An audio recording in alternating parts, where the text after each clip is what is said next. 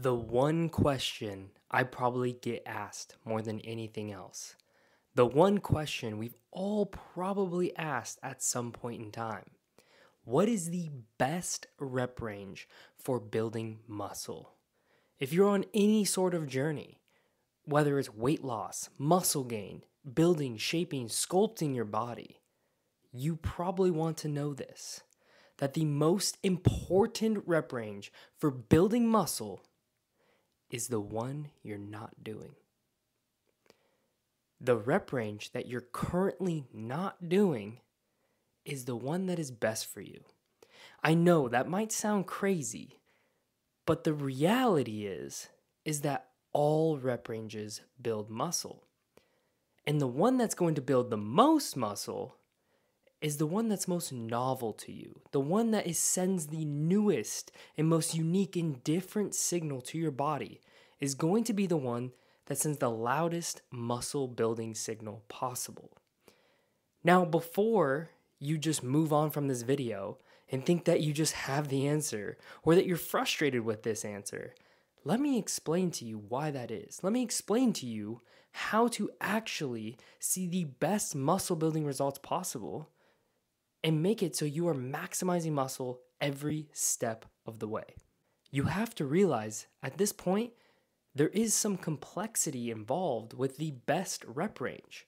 If you are always doing 10 to 12 reps on every exercise thinking that you're maximizing muscle gain, just like all the bodybuilders, well, if you're doing that over and over and over again, expecting a different outcome, you're going to drive yourself insane because you're going to plateau.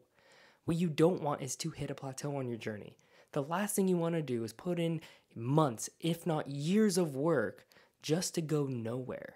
It's extremely frustrating. Sure, you might build some muscle, but if you want to maximize your results, if you want to see the best muscle building possible, you have to phase your training. You have to do it in a structured way that is going to promote muscle gain every step of your journey.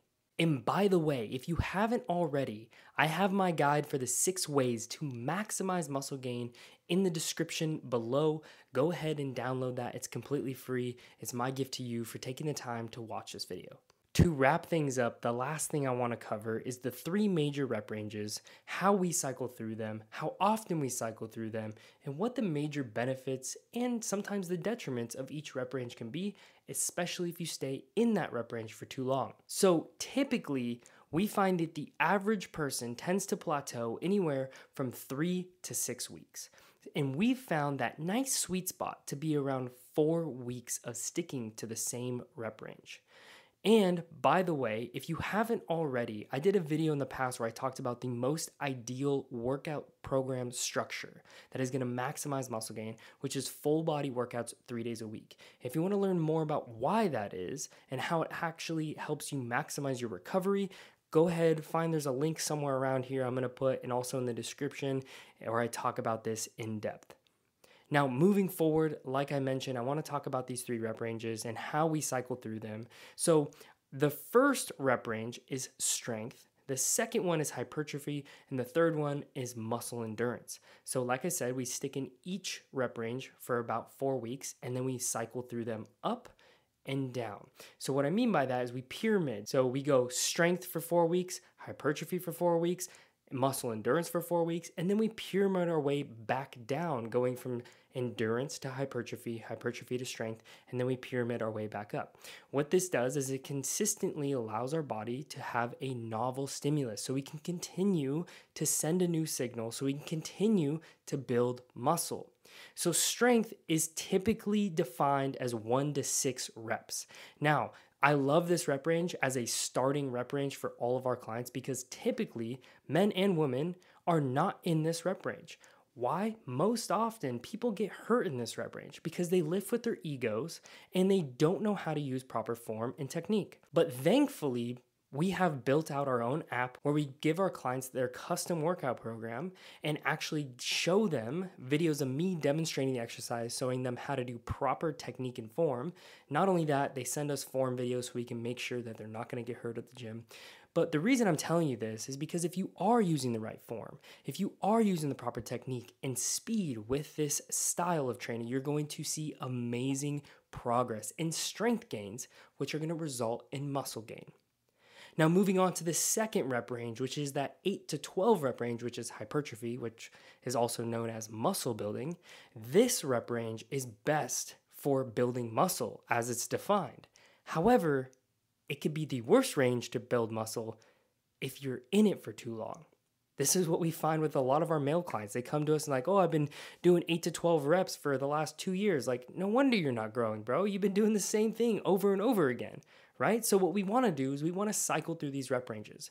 So that 8 to 12 rep range, like I said, it's great for building muscle. It's also great for building that mind-muscle connection, working on that tempo, the range of motion, the technique that you're using inside the gym. And it's going to be great for helping you build muscle, which is why you're watching this video. And last but not least, one of my least favorite rep ranges, which is the 15 to 20. Now, I say it's my least favorite because I really don't enjoy cardiovascular training, but that's exactly why I make myself do it. It's because typically the rep range that you hate the most, the one that you resist and want to avoid, is typically the one that is best for you. Typically the one that is going to give you the best result. So if one of these rep ranges sticks out to you and you're like, I really don't want to do that, it's probably a sign that you absolutely should do that.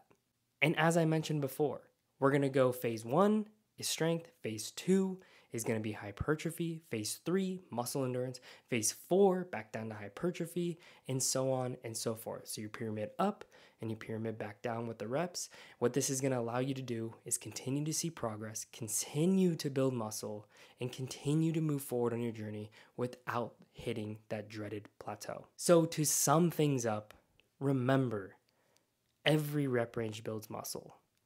Every rep range will build muscle. And the one that is going to maximize, the one that is going to build the most amount of muscle is the one you're currently not doing. So look at your workout program you're following, and if you've been doing the same rep range, change to the opposite end or change to the one you haven't done in a long time, and more than likely, I can almost guarantee that you will begin building muscle like never before. I hope you found value in this video. I hope you have a ton of little takeaways that you can insert into your own workouts so you can see even better results. And like I mentioned before, if you haven't already, go download my free guide. I go in depth on a lot of these topics. And if you want to maximize muscle gain, I highly, highly, highly recommend you go and grab that. And thank you again for tuning into today's video. I'm so excited to continue bringing you more. I'll catch you on the next one.